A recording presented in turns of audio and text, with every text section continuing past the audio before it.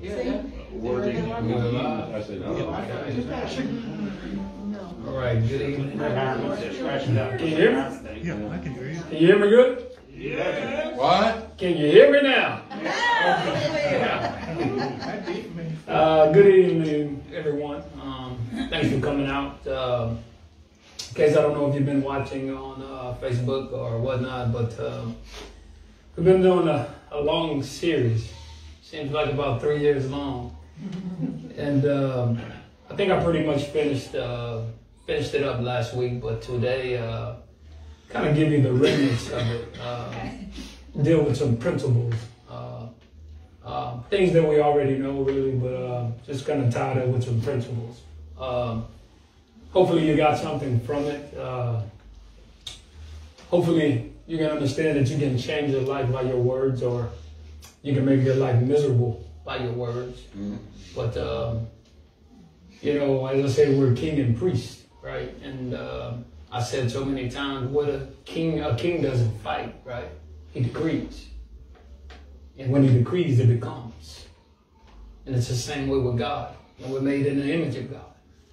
And I always told you that he's given us our mouthpiece or our tongues, not to drink Coke with from Sonic, or not to eat food with that your wife may cook, but to mostly chart your course in life. To cause your life to always be going in an upward and forward direction. So you can always be making progress. So things can always be working out for you on your behalf. All right? Now, today I want to start with the predisposed principle. The predisposed principle. All right? And those that have your Bibles, if you would turn with me to Genesis chapter 2, verse 8. I'm willing to bet you 50 cents that you never read this before. Genesis chapter 2, verse 8. The predisposed principle. Now remember, we talked about parts where your life, you can bring destruction into your life, right? Or you can bring blessing into your life. All right, so I want to talk about the predisposed principle. Where we had Genesis chapter 2, verse 8. Amen. All right. Before I get there, to give you an understanding of what I'm saying, a lot of times when we go to the doctors, right, I always tell you they try to trace your family history. Or certain things hereditary. Did your mother have this? Did your father have this? They're trying to backtrack your bloodline, all right? They're trying to see if you were predisposed to something before you ever entered the world. Why? Because whatever predisposed, if you are, is usually tied to your bloodline.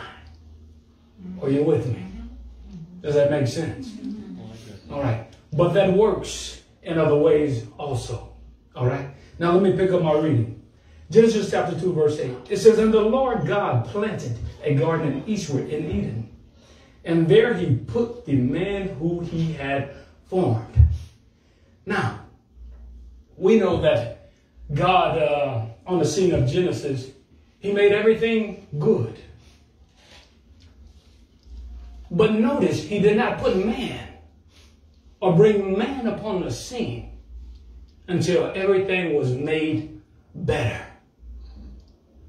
He was placed in a garden, all right? He was placed, I call it heaven here on earth. Why? Because it's an extension of heaven there. It's God's dwelling place. That's where he came to visit with Adam in the cool of the day, right? So it's God's dwelling place.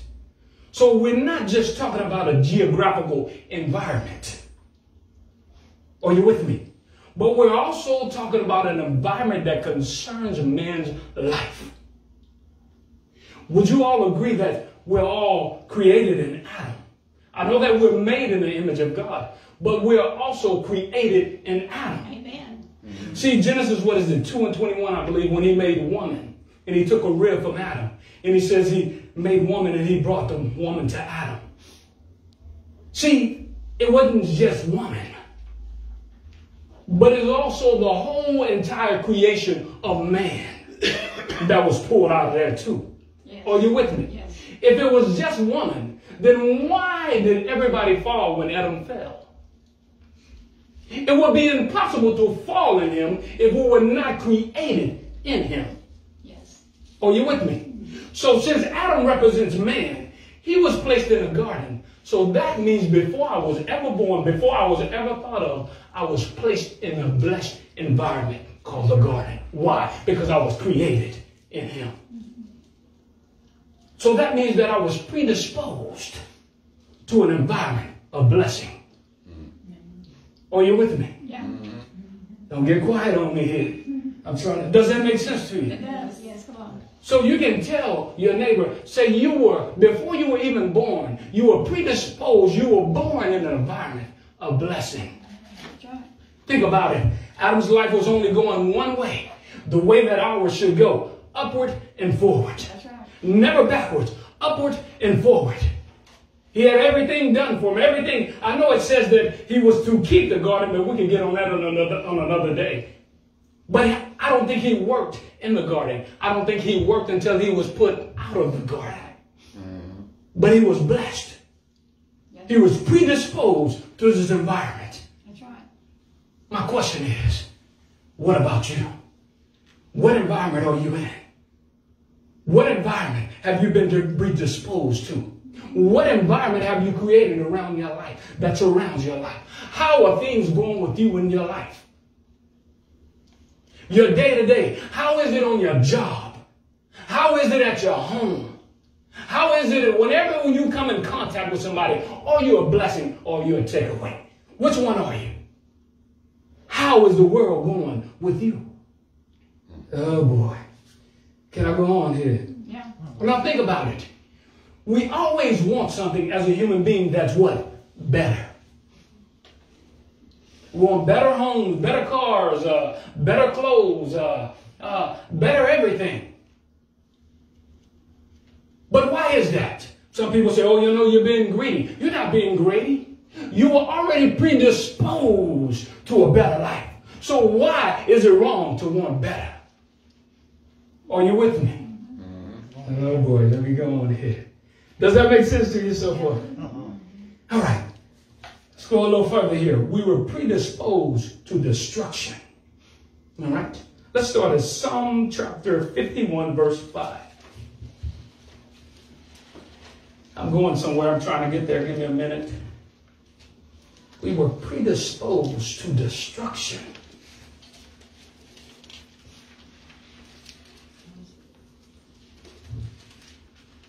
Amen.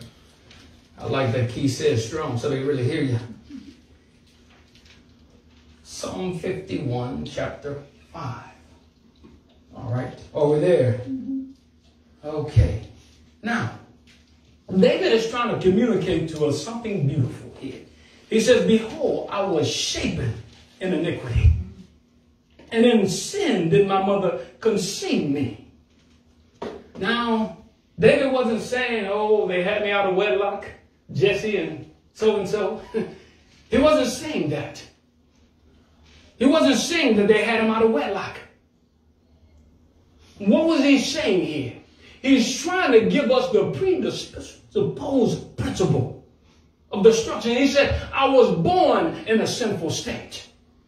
In fact, I was born at a time when Christ had not yet come to save the world. He says, my parents, he said, they were sinful and I was conceived in sin in a state of iniquity and I was sinful too. Why? Because Christ had not rescued anyone. He has not yet come, died, and resurrected. So that means that they're in a sinful state. How did he get to the sinful state? We know because Adam did what he did. Remember, Adam is your family bloodline. That's right. Many Christians are still tracing their bloodline to Adam. And then they wonder why they're sick. They wonder why they're broke. Do you understand what I'm saying? Mm-hmm. You never trace, as I say again, you never trace your bloodline to Adam or from Adam, but you always trace it from Christ. But David is trying to let us know something, that he was predisposed to sin. he became a sinner. In other words, he had the disease that he was diagnosed with. Why? Because they traced it back to Adam and they said that you are a sinner. Why? Because one man sinned, therefore all men have sinned. I was predisposed to destruction. God said, don't eat. He said you can eat freely of this and this, but don't eat from this.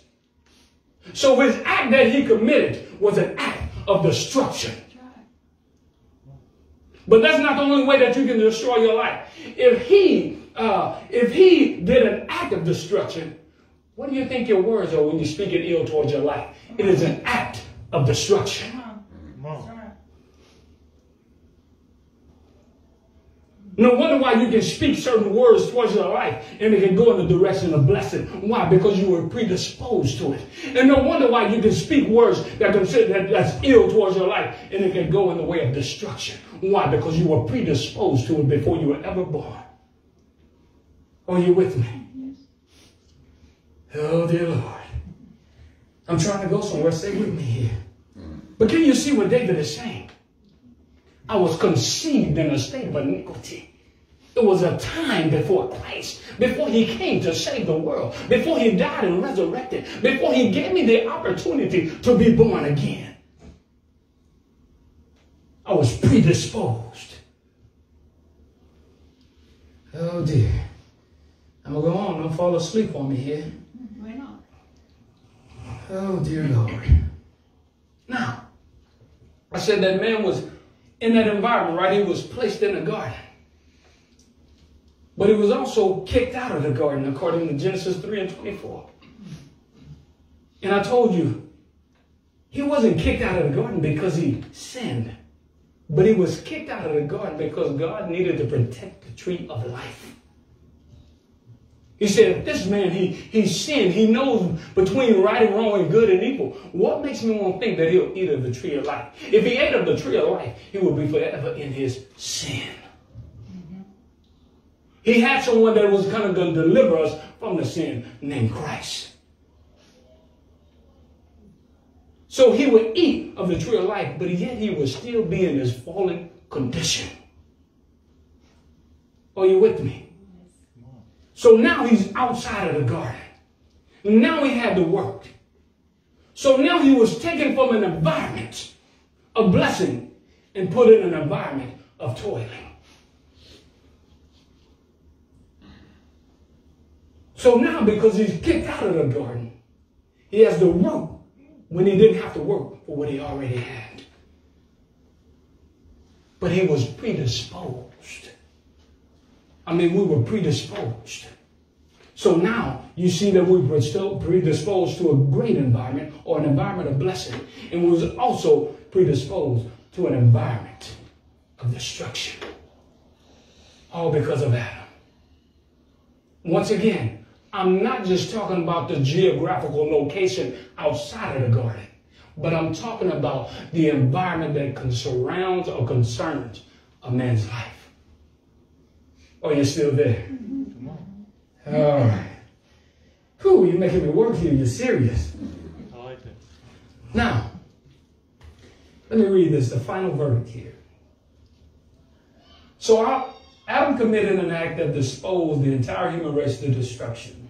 That's why when we speak words, our lives gravitate towards blessings and destruction, depending on what we are saying, because your life will gravitate to something that is familiar with. Mm-hmm. Can you see that? Mm-hmm. All right. Let me go on. Let's talk about the examine your life and search for something better principle. Examine your life and search for something better principle. Genesis chapter 1, verses 1 through 2. Examine your life and search for something better principle. We should always be searching for something better.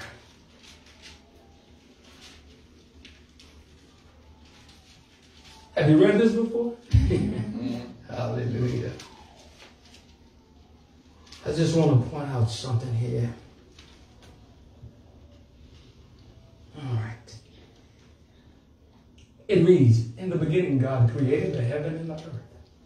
And the earth was without form and void, and darkness was upon the face of the deep, and the Spirit of God moved upon the face of the waters. Would you agree that God is all-knowing, right? Yes. Even though he was all-knowing, I believe that God was on the scene examining a chaotic mass in Genesis. He was examining. Seeing, he performed assessment, so to speak. He was assessing the damage. What is going on? This and that. What do I need to correct? What do I need to fix? What do I need to repair? Honestly, that's the same thing that you should be doing in your lives. You have to put your lives under examination. You have to do an assessment of your life to see where it's going, to see where it's come from. See, you're only connected to your history. Why? Why do we need to know that we're connected to Adam in a sense? Why? Because we can know where we're going. If you never know where you've been, how are you going to know where you're going? If you never know where you started, how are you going to end up where you need to be?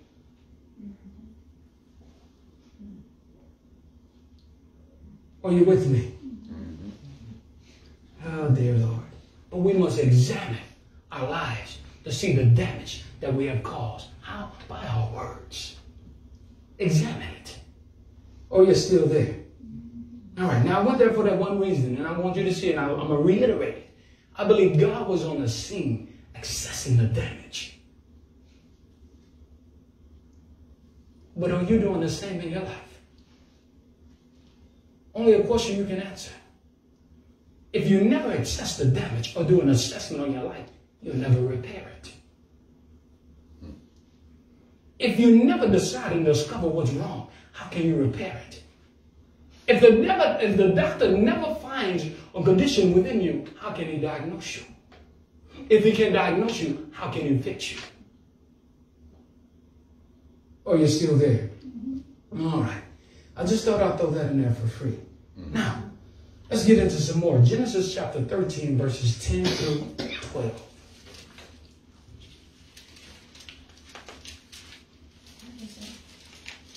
Genesis chapter 13, verses 10 through 12.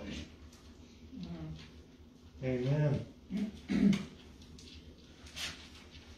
Oh boy.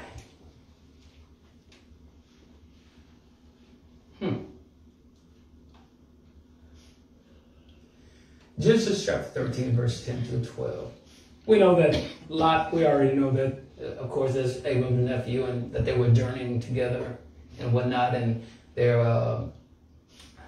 homeboys, I'll say. They were quarreling with each other, right? You know, and so Abraham says, hey, we don't need to be fighting. We're family, for one. He says, our servants, your servants, and my servants, we don't need to be fighting with each other. So let's split up. All right? So that's where we are.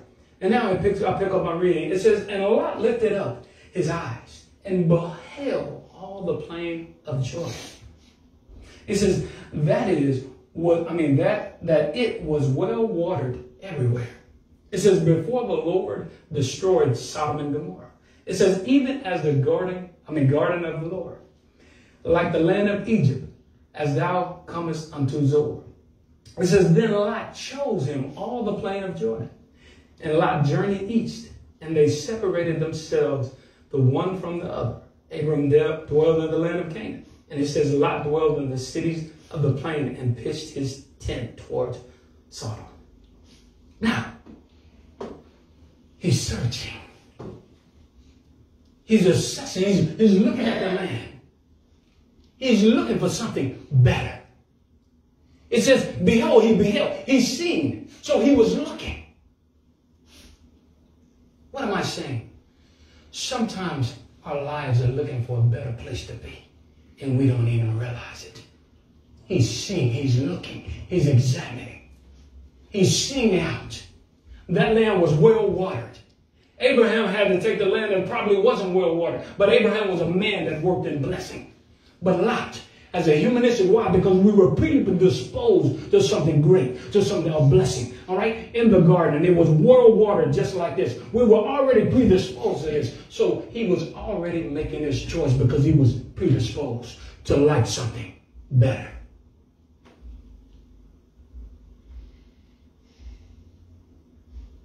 your life will always gravitate towards something better. It is never comfortable. Even though you may not know it, your life is never comfortable in the wrong situation because it's always looking for something better. It is never content. It is never at rest because it's always searching, examining, even when you are not. We're looking for something better. Are you with me? Can you see that? Am I losing anyone? Am I making sense? Okay. Now, I want to say this. Just as Lot had to travel from his current destination to the one he was in search of that he was looking for, all right? So does our lives by the aircraft of our words. What am I saying? Your words become the aircraft that transports your life from one destination to the next. Doesn't matter whether it's good or bad. Doesn't matter. And I always say your life becomes the passenger in that aircraft and it goes to an unwanted destination. Doesn't matter what, it depends on what you say. It depends on, are you speaking blessing or are you speaking curses over your life? Doesn't matter. Doesn't matter that you don't really want to go there, but you're saying it. It becomes an aircraft. Just as he walked from where he was to Sodom and Gomorrah to pitch his tent, your words carry you. They cause you to travel. They cause your life to travel. Why? Because I said before, they go before you and they become your tomorrow. Oh boy. Whew. Anyway. Hallelujah. All right. Now, Matthew chapter 4, verse 19 through 22. I hope I don't finish too early.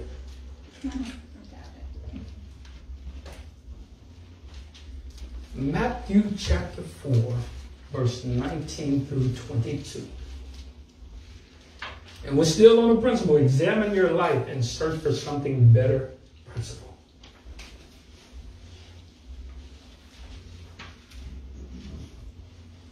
Amen. Amen. All right, there you go, Keith. All right. Are we there? Matthew chapter 4, verse 19 through 22. Amen. All right. It says, and he saith unto them, is that what you're reading? Yeah. Yeah. Follow me, and I will make you fishers of men. And they straightway left their nets, and they followed him. And going on from thence, he saw other two brethren, James, the son of Zebedee, and John, his brother, in his ship with Zebedee, their father, mending their nets. And he called them, and they immediately left the ship and their father and followed him. Now, these were fishermen. These were fishermen. But did you see how quickly they put down their nets and they followed him? Now, yes, they have picked them up occasionally. But he says, I'll make you a fisherman of men.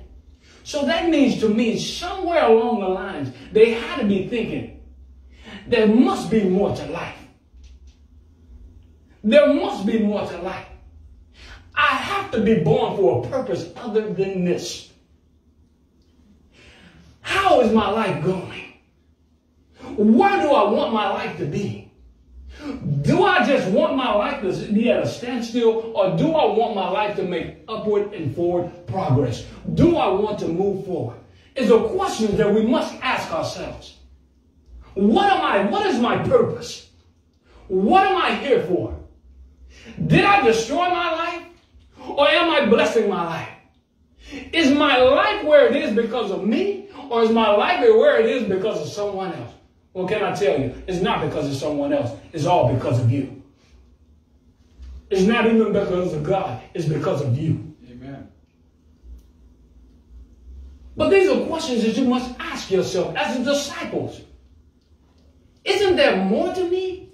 Do you ever ask yourself this question? Do you ever come to a point in life where you say, I need to do more? I was born to do more. Maybe you even cursed your life with your words before. But you say, I need to give reverse the curse. I need to move forward. I need to do something big. I need to be a blessing. But you must examine your life and you must search for better. They had to be searching for better. And they found better. Who? No one other than in Jesus Christ. Are you with me? Yes. Oh boy, I'm winging it here. Oh dear Lord. Can you see that? Yes. Think about it, have you asked yourself those necessary questions? I was told some time ago when I first started in ministry, son, don't pass through this world for nothing. Many Christians are passing through this world for nothing without a purpose. Oh, I have my salvation. If I die today, I'm going to heaven. Okay, but what are you doing while you're here? They found their purpose. It wasn't just casting nets and fishing, but it was a fisherman, a man.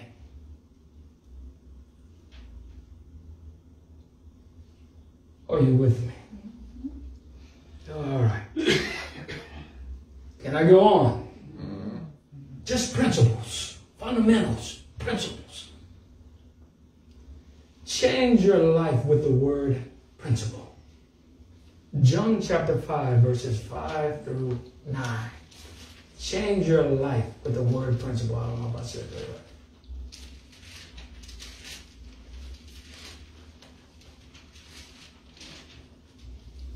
Change your life with the word principle.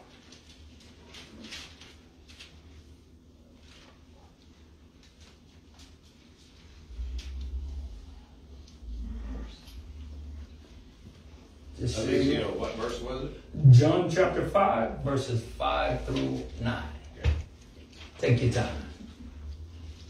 I got you all night. No, I'm joking.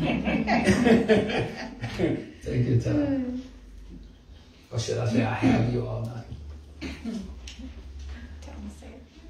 All right. Sister Jane. Yes, you may correct me, right? I want to get my English together. Okay. Are you okay? Everybody all right? Yeah. Okay. All right. I'll pick up my reading. And a certain man was there. That's what you're reading? Mm-hmm. Which had an infirmity 38 years. Can you imagine being in a condition that long? Can you imagine? Can you imagine? 38 years. My question is, I wonder how old he was.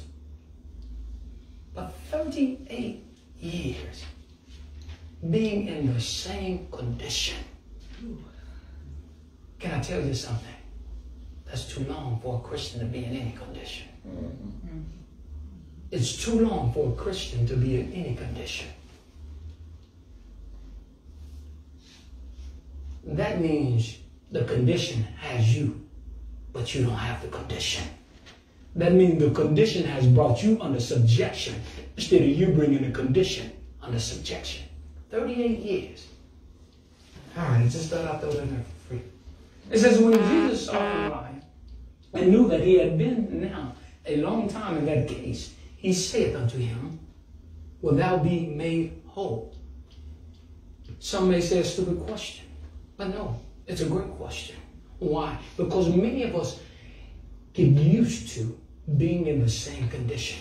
We become comfortable with being in the same condition in life. Some people say, well, you're too close to the matter, so you really can't see it. But we get used to being in the same condition.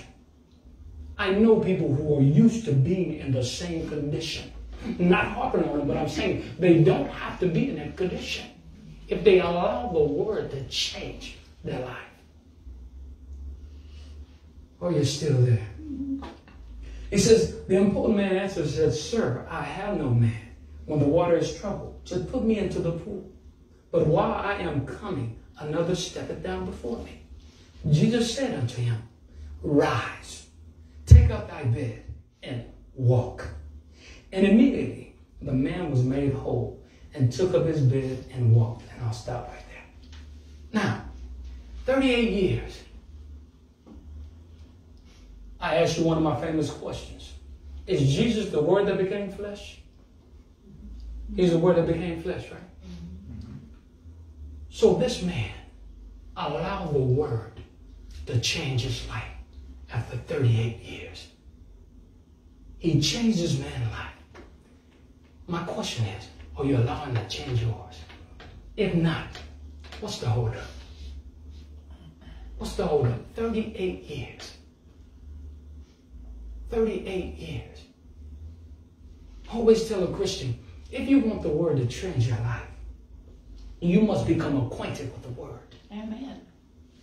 If you never become acquainted with the Word, how can you ever use it to change your life? My wife knows that I'm not a handyman type of guy. She didn't marry me for that because I'll break everything. Right? But if I was trying to put something together, but I did not read the instructions and become acquainted with the instructions, how can I get it to work? You can. It's the same way with the Word. You must become acquainted with it. See, I tell you, the Word of God, oh dear. The Word of God is not supposed to do anything for you but to convict you and to teach you and things of that nature.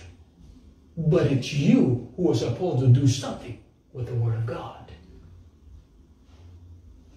Always go back to example, right? The Word of God, right? It's a sword of the Spirit, right? Think that the Bible tells us that? Well, think about it.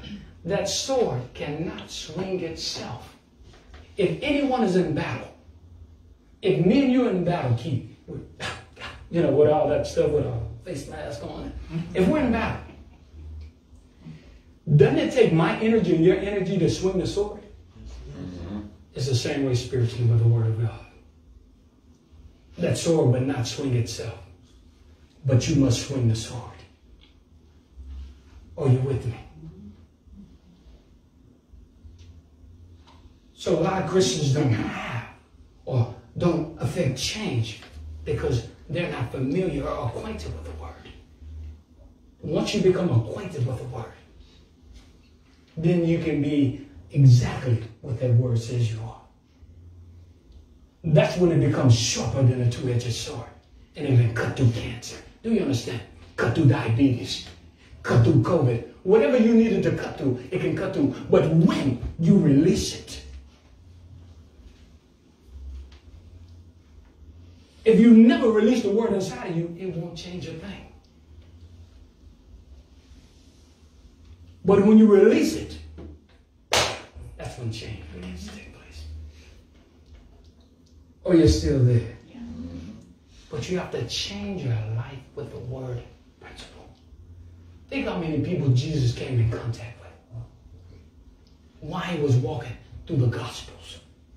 Think about how many lives he changed. And I'm sure that they are all not recorded as the Bible tells us. But think about how many lives he changed. I told you before, right? I said Jesus is the Word that became flesh. And since we're in him, then we're the Word in flesh. So if he was walking in the Bible day changing lives, what makes you any different? You should be doing the same thing. Are you with me? Yeah. Change your life with the Word principle. Oh dear. Man, I might finish early here. Give me 1 second here. Maybe not. I don't know. Okay. We'll see. We'll see. I'm going to feel real bad if I finish too early. Okay. Let's talk about the nothing has to be permanent principle. Nothing has to be permanent principle. Let's start at Ecclesiastes chapter 3, verses 1 through 3. Just to give you an idea where I'm going. Nothing has to be permanent principle.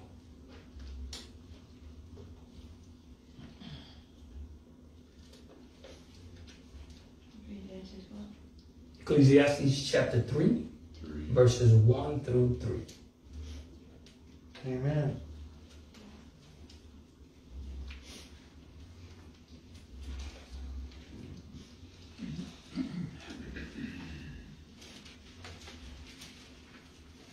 It says, to everything there is a season. Question. Do seasons stay or do they come and go? They come and go. All right.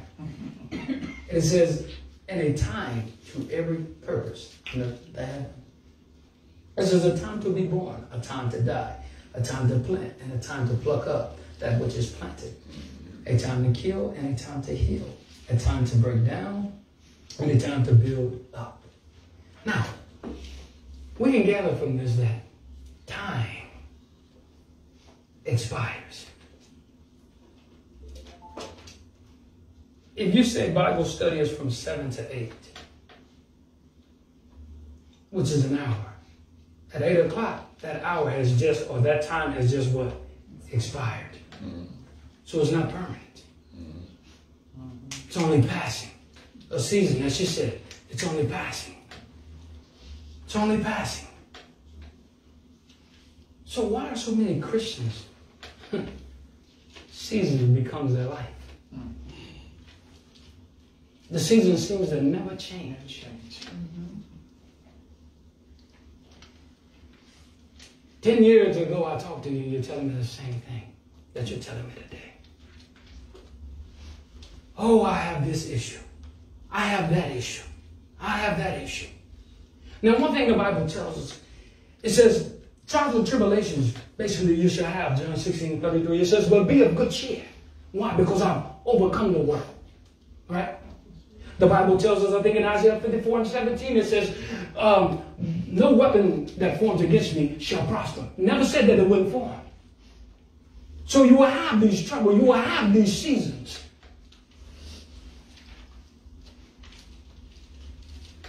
But see, trouble only has permission, oh boy, to visit you. Come on.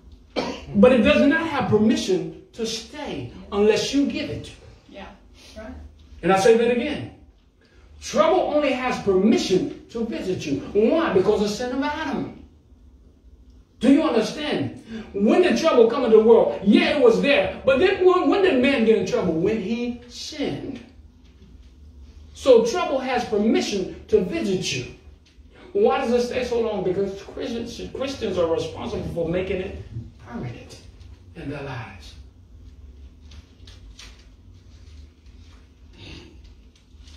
I think in 2 Corinthians 4:16-18, somewhere it calls it a light affliction. A light affliction. A light affliction. It says, for this passing hour or something like that, something to that credit. Meaning it only has permission to visit you. And that's the permission to visit you. Yeah, you're going to go through. Yes, you're going to have trials and tribulations. Yes, you're going to have seasons. But never forfeit the battle because of a season. Are you hearing me? I say again, never forfeit the battle. Why? Because of a season. Oh, dear Lord. So it's just a time. It doesn't have to be permanent. Can I go a little further here? Yeah. Let's go to John chapter 3, verses 3-7. John chapter 3, verses 3-7. Gospel of John. I want to show you something that we probably read a lot of times, but I think God is saying more than we think that He's saying in it. John chapter 3, verses 3-7. Amen. Amen. There you go, King. It says, Jesus answered and said unto him, verily, verily, I say unto thee, except a man be born again, he cannot see the kingdom of God. Nicodemus saith unto him, how can a man be born when he is old? He thinks it's physical. It says, can he enter the second time into his mother's womb and be born? And Jesus answered, verily, verily, I say unto thee, except a man be born of water and of the Spirit, he cannot enter into the kingdom of God. That which is born of the flesh is flesh, and that which is born of the Spirit is spirit. It says, marvel not that I said unto thee, ye must be born again. Now, being born again is important. We become alive to God. We become alive to him. We become his child. And I always say that he loves us with the same love that he loved Jesus with. It's a different type of love. Why do I say that? Well, John 3:16 says what? For God so loved the who? That he gave his only who? Okay.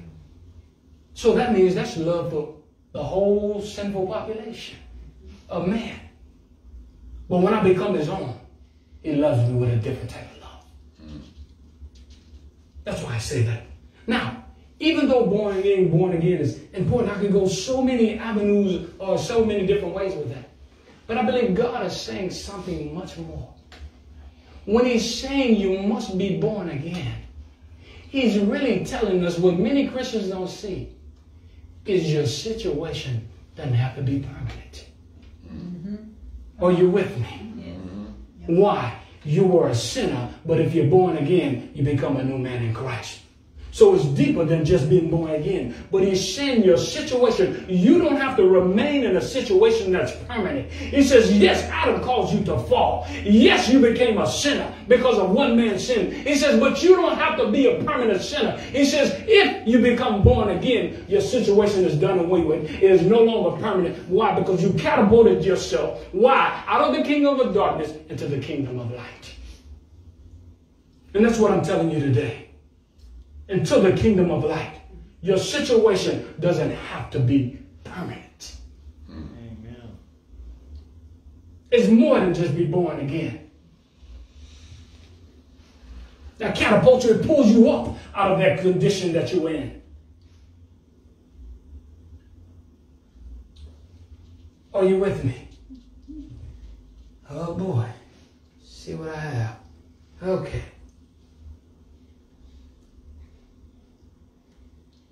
Let me move on here. Let's talk about the recreation and restoration principle. Let's go to Genesis chapter 1, verses 1 through 3.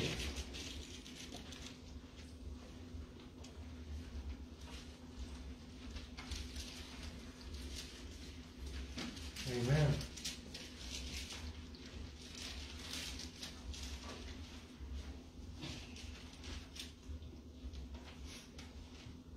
All right. Over there. Genesis chapter 1, verses 1 through 3. The recreation and restoration principle. It says, in the beginning, God created the heaven and the earth. And the earth was without form and void. And darkness was upon the face of the deep. And the Spirit of God moved upon the face of the waters. And God said, let there be light. And there was light. Oh dear.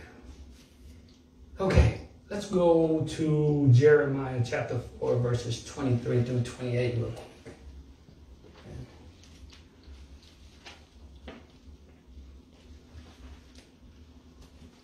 What chapter is that? Jeremiah chapter 4, verses 23 through 28. And I'm going to read from the Amplified. I want you to hear it a little louder. Just say amen when you get there. Amen. All right. And it reads, I looked at the earth in my vision.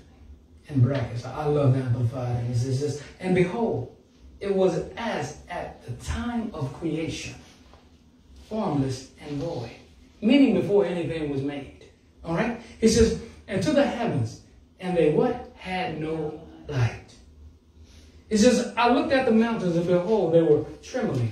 And it says, and all the hills moved back and forth. It says, I looked, and behold, there was no man. It says, and all the birds of the air had fled. It says, I looked, and behold, the fertile land was a wilderness. And it says, and all its cities were pulled down before the presence of the Lord, before his fierce anger. It says, therefore says the Lord, the whole land shall be a desolation, yet I will not cause total destruction. For this reason the earth shall mourn, and the heavens above, and the heavens above shall become dark. Because I have spoken, I have decided, and I will not change my mind, relent, nor will I turn back from it. What am I showing you here? On that scene of Genesis, there's a restoration process as well as a creation process. Some things were there, some things were not there. Why am I telling you this? Some things may not be in your life. You cannot see them with your physical eye. Let me not take you too fast. Look, let me explain. Let me start here first. Do you remember? I said God has given you a character sketch of your life. Or he's giving you a character to play out in this life. I can also say he gave you a frame for your life. Jesus fit into the frame of his life. If his frame was spoken forth, he would be born of a virgin. He would come and die for the sins of the world.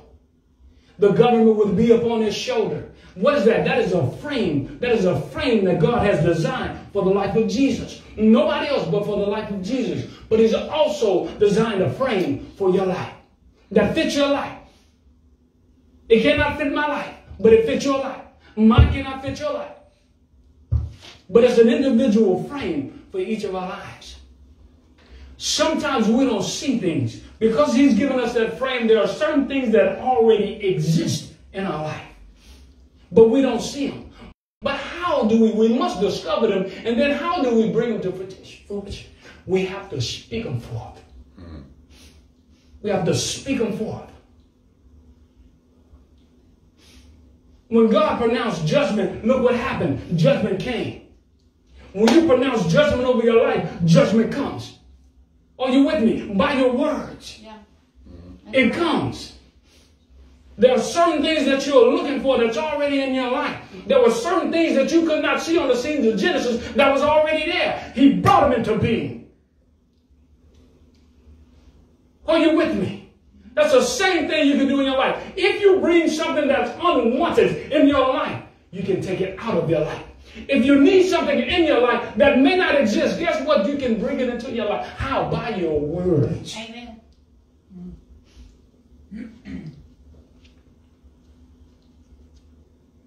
You create with your mouth. With your mouth.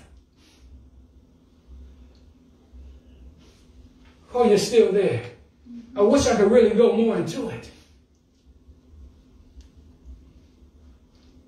But some things were already there. Some things were not. Some refer to the gap theory and things between verses 1 and 2. Some don't agree with it. Some do agree with it. But to me, the Bible explains it in other scriptures. Yeah, it does. It says he did not create it to what? To be void. But he created it to what? Be inhabited. So that means some things were restored that were already there. Yes. What things in your life that you need restored? Only a question you can answer. That's what I always tell you. Just because you're so-called down and out, or just because things are not going your way, I can tell you all about that right now. Things seem not to be going my way, but I have to speak it to them. Do you understand here? What do you need to bring into your life? What do you need to bring into your world? What do you need to bring into your aeon? You remember when I talked about the environment of the garden, right? I said it's just not a geographical environment, but it means the environment that concerns or surrounds a man's life. That's what I mean, your environment, your aeon, your world, specifically that concerns you.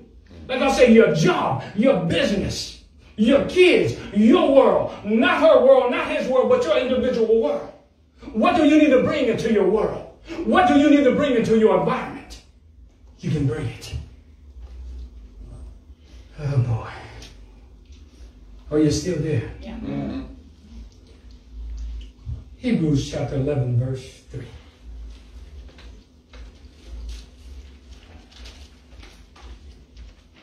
If you get a chance, you have your Bibles on your phone, read Genesis chapter 1, 1 through 3 in the Amplified and the Amplified Classic.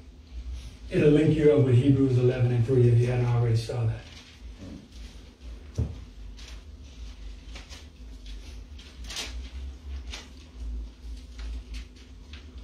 Just say amen when you get to Hebrews chapter 11 verse 3. Amen. Yes, man. Take your time. We got another 30 minutes.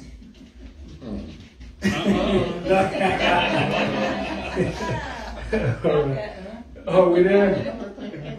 Yeah. All right. Unless you getting up with me in the morning. Oh, you got an early one?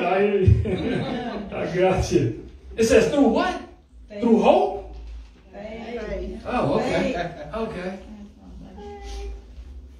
Oh, boy. So through faith.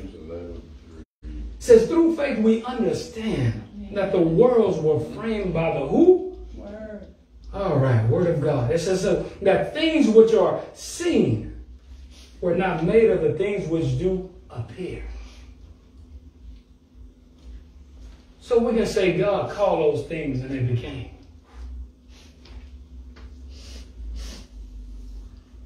Question.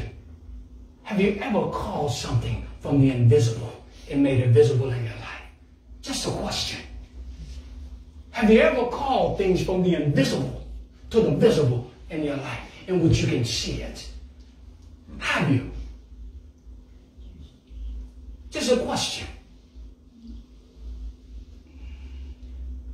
Things that you can see, things that you need, things that you require.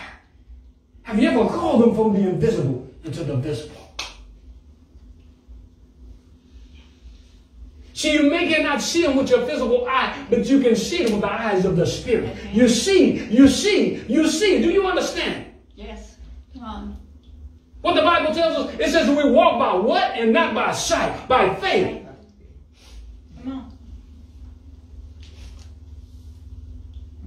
So that means that you need your physical senses to become blind in order to see in the realm of the Spirit. I ask you again, have you ever called anything that was invisible to the visible in your life? We walk by faith and not by sight. Then it says, through faith we understand. That means faith is capable of bringing understanding. We were not on the scene in Genesis. Were you there or were you there? No, we were not there. We were not yet born. Even though we had our mother and father already picked out for the day's story. Oh, you're with me. But you were not there. But it says through faith we can come to this understanding. So faith brings me understanding. Why? Because I see it. I see it through my spiritual eyes. Do you understand it? It said faith allows me, oh dear, get this. It allows me to walk back to the scene of Genesis. Do you understand? It allows me to go back in biblical day reality. It allows me to see what it says the sons of God were shouting when he brought it into being. Right? Doesn't the Bible tell us that? So that means it allows me to walk back to the scene of Genesis. And I was up there spectating how? Through faith. Do you understand? Through faith. It allows me to travel back in time. I could not see it with my physical eyes. I had to see it through my spiritual eyes of faith. And it allowed me to walk back. Do you all get it? It allows me to walk back to the scene of Genesis. So through my eyes of faith, I was there with God. I was there with the angels. Do you understand? I was there with Christ. Do you understand? I was there with the Holy Spirit. I was there. How? Through faith. It allowed me to see. Can I read something to you? Let me read Hebrews 11 and 3 from the Message real quickly here. It says, by faith, we see the world. Oh dear. It says, we see the world called into existence by God's word. What we see created by what we don't see. Let me read it. It says, by faith, we see the world called. Do you understand? That's where I got that from. That's where I got it from. It says we see the world called into being. How? Through faith. I wasn't there.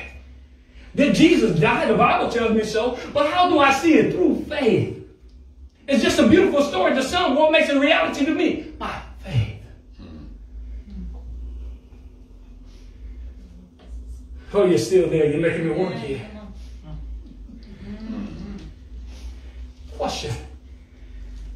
Have you ever allowed your faith to take you to a scene in the future of something that you're trying to achieve? See, don't look at your finances. Oh, dear. Don't look at your finances about what you have. Oh, dear. But look at it through the eyes of faith. Do you understand? Hey, the Bible doesn't tell us that they inherited the people of, oh, I call them the Faith Hall of Fame. They didn't inherit the promises. Do you understand? Not by what they had in their head, but through faith. Do you understand here? See, we become limited as Christians when we start thinking natural. Oh, I can't possibly afford that. Who says that? That's what your bank account says? What does God say? He has the final say. So do you understand? Amen. That's what you must understand.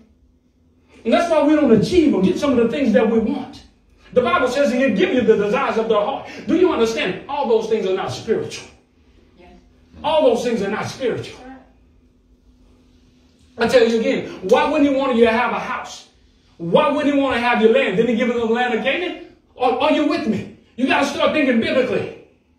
Why would He not have given them a home? Didn't He provide a home in heaven for you? He says, I go to prepare a place for you. What? So that you may come where I am also. That is your spiritual home. So why would He give you a physical home? Why would He make it work out for you? You got to start thinking that way. Oh, dear Lord. Too late to get excited now. But can you see it? Amen. You must allow your faith to take you into your future. You must see it. You must see it. I see it. I see it. I see the land. Do you understand? I see it. I see it. I see my child coming out. Do you understand? That's what you must do. You must see it. I see the relationships being repaired. Do you understand? I must see it. It doesn't seem like so. Sometimes it's frustrating, but you must see it, see it, see it. Just like He could take us back to the scene of Genesis, and we could witness what occurred through faith. Why can't you witness what's about to occur or what's coming to you by faith? You're making me preach here. Oh, you're with me. Yeah. Did you know that you're somebody? Yes. Did you know that you're somebody? Do you know that you're a blessing? Amen. You're a blessing to someone. Start thinking that way. I'm a blessing. Say it, say it. Say it to your neighbor. Say, I'm a blessing. Say it, mean it. Yeah, I'm a blessing. I'm a blessing. And that's the way you start thinking. I am the kingdom's kid. Everywhere I enter as a blessing. Do you understand? You too, brother. There's nobody that I cannot reach. Do you have that mentality? There's nobody that I come in contact with that I cannot change their life with the word that's in me. Do you understand? I make everything better. Everything that I have to do with it, I'm a success. Do you understand? I'm a success if I shut my eyes. Do you understand? I am a success if I do nothing. Why? Because everything I touch, everything I put my hands to, I am a success. That's what I say at work. That's what I say. I'm a success. That's what I tell them sometimes. I say, oh, don't worry about it. I say, it's a success. I already know it. Why? Because I am a child of God. If I'm involved with it, it has no choice but to be a success. Oh, amen. You don't have to tell me tonight was a success. Why? Because in my heart of hearts and my spirit, I'm not arrogant, but I know it had to be a success. Why? Because you cannot stop, go along hearing the word of God and not be a success. Oh, boy. I told you some of you think I'm arrogant if I tell you, what am I doing? I'm speaking things to be.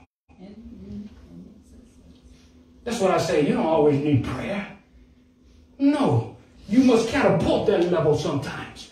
Certain situations require prayer. Certain situations require you speaking to. You speak to it, you speak it forth like it's already done. I thank you for restoring what the cankerworm is eating. I thank you for restoring what the caterpillar is eating. I thank you for restoring what the locust is eating. You said you restore my wasted years. I thank you, Lord. Do you understand? I am a success. I am the best that you may. Do you understand? You talk that talk. Talk that talk. And the devil will be like, oh, he got a hold of something. She has a hold of something. Talk that talk. Oh, devil, you might have knocked me down, but watch me. I'm right back up. There's nothing that you can do with me. I am forgiven and I am free. I am blessed. Going out in the city, coming out. Do you understand? That's the talk that you talk. Oh dear, I needed this more than you tonight. God bless me. All right, may we pray. Our Father, we thank you right now. We thank you that everything we touch, we are success. We thank you that we take after you, Lord Jesus, and you are such a success. We thank you that you're so loving, you're so kind. We thank you that you're a great, great Father. But we thank you that you love us in spite of the stupid things we may do, God. We thank you for the forgiveness that you have already granted us in Christ, God. We thank you, Lord. I thank you for each and every soul right there, Lord. I touch them from the crown of their head to the sole of their feet. Everything in between, every fiber of the blood, every cell of the blood, God. I thank you right now. Lord, everywhere that they tread upon, they will change. Lord, I thank you. Whatever they're asking you for, Lord Jesus, they receive by faith right now. I thank you. In Jesus' name we say, amen. Amen. Thank you for having me.